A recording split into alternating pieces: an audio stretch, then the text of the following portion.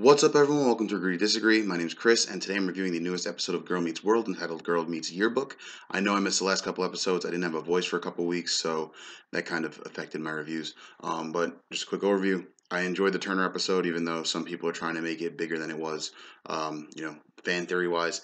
And I hated the fish episode. It sucked. It was pointless. It was a waste of time. Anyway, now we're talking about Girl Meets Yearbook, which is Friday's episode. And this episode, the you know what this episode was about, it really could have driven itself into the ground, like, and gotten really convoluted. However, I thought that it was actually very well done. I thought the episode was very enjoyable. The tone was consistent throughout, which was nice.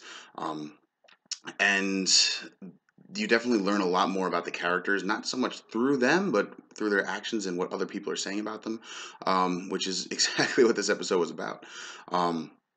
But as I said, the tone was very consistent. I found it actually very funny throughout, and it wasn't some of the stupid funny like they've been trying to do. It was more of along the lines of, oh, this is, and like it just was well written. And for an episode like this, where it's all about them finding who they are and kind of thinking about what other people have to say about them, as I said, it could have gotten really convoluted, but it definitely succeeded in staying consistently humorous and having a tone that was good throughout. Um, Now, a couple things I want to talk about. First off, the writing. I thought the writing was actually very strong for this episode, and I have to say that the character of Maya is definitely the most well written character on the entire show. She has so much depth to her, and that is one of the redeeming qualities of this show. Just kind of seeing her grow and her relationship with Riley grow and stuff like that, and how she reacts to things. She's definitely the most well written character because she's the most dynamic, I think, is the word I'm looking for. Um, so the most, yeah, I don't want to say same thing over and over. The part of the episode that really showed that was when she was imitating Riley, and kind of the way that she was saying things, and then eventually she came to a realization, and then she's like, all right, I don't want to be Riley anymore. Like, she got into Riley's head, and Riley is just so oblivious to everything. The fact that she just completely blocked out that whole exchange that Maya had with Lucas was a little weird.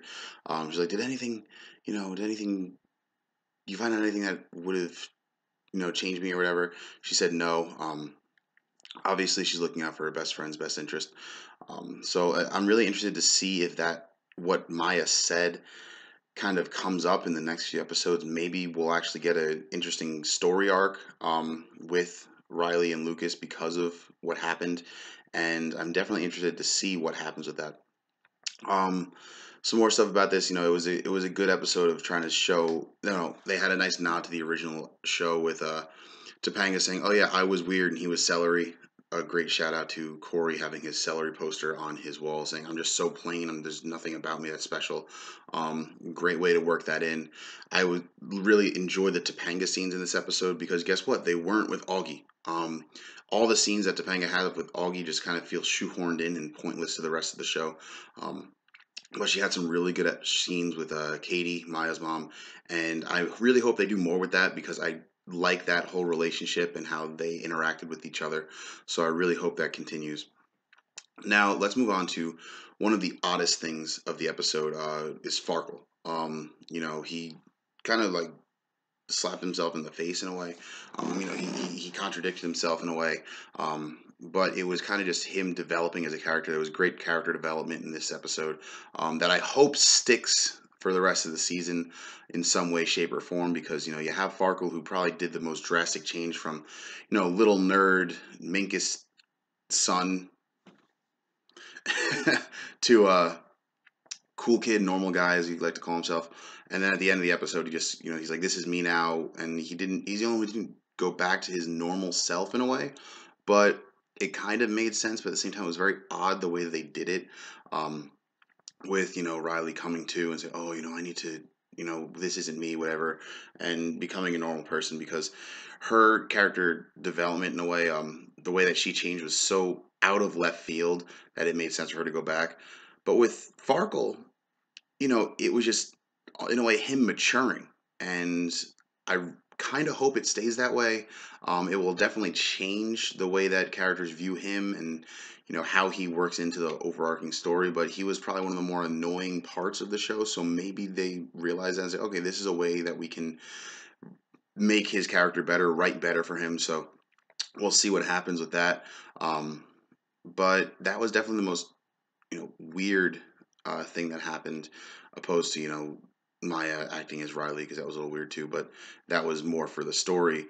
Farkle, on the other hand, was him changing as a character. So I don't know if this character is changed for the good or he's going to change back. We'll see. If they do change him back next episode, that'll be a little weird, just doing something that drastic and then say, oh yeah, we didn't mean that.